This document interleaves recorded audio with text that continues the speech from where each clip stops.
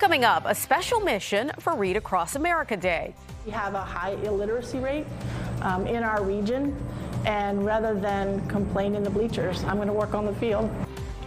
The touching way one teacher is giving every child a chance to succeed.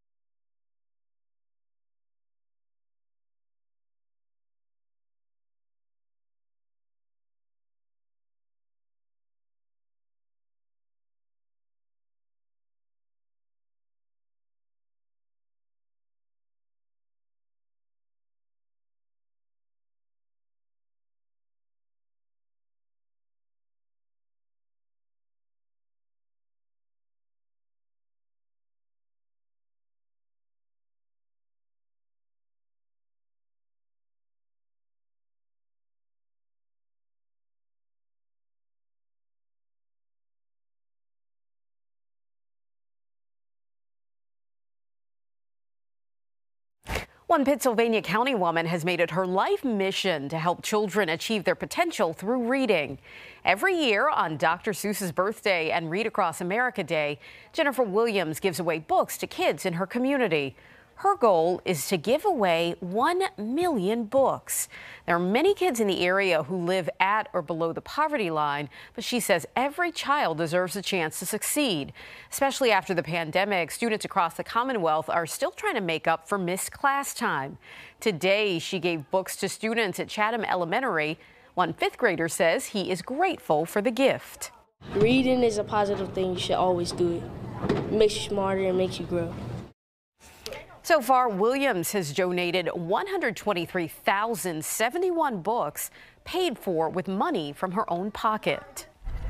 And to celebrate Read Across America Day, kids at Sontag Elementary in Rocky Mount had a virtual story time today with author Robert Vincent and his wife, Kathy. Vincent read his book called From the Pocket of an Overcoat. That book is based on a true story of a cat named Max that was adopted by Vincent's son, Matthew. The story touches on self-identity, acceptance, animal rescue, and adoption. The 10 News Weather Authority, always watching and tracking for you from the JES Weather Center. Hi there, friends. I'm meteorologist Jeff Hanowich. You'll notice here locally, things pretty quiet for us. Yes, we have some clouds around, maybe even a couple of breaks in the clouds, but the rain has yet to arrive. That will happen for us here over roughly the next 3 to 5 hours.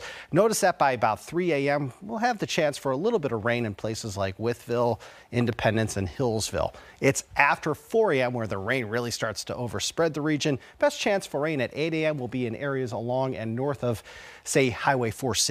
So the Highlands probably have the best chance for some rain at about 8 or 9 a.m. Then we may get a little bit of a break for a little while. I think late in the morning into the early afternoon, while there will still be a few showers, especially in areas east of the Parkway, some of us will be getting a break. It's short-lived. More rain, more thunderstorms then push in between roughly 3 p.m. and about 10 p.m. The best chance for stronger thunderstorms will be between 4 p.m. and 9 p.m.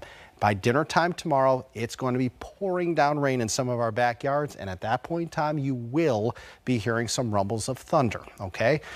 This is a system that's moving, okay? It's not going to be here that long.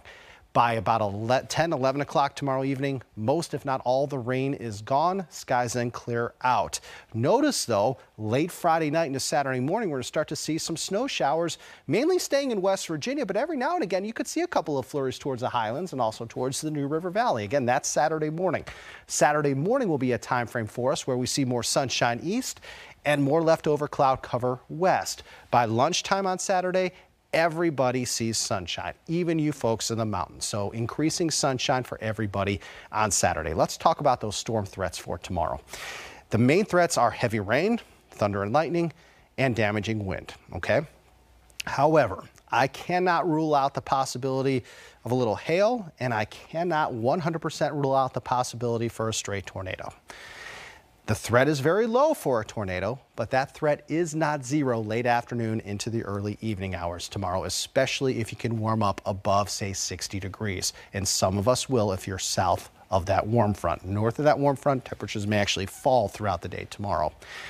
The winds are not a factor for us right now. They're actually pretty calm. However, the winds strengthen for us tomorrow night into Saturday, such that ahead of the wind heading in our direction, we are looking at a wind advisory issued from the National Weather Service for these areas shaded in brown. This is basically for areas along and west of the Parkway for the New River Valley, Roanoke, and Highland zone. This is where we could have gusts 40 to 50 miles per hour as we head into Friday night and Saturday morning. Downlimbs will be possible. Spotty power outages cannot be ruled out. The winds are on the increase here over roughly the next 24 to 36 hours.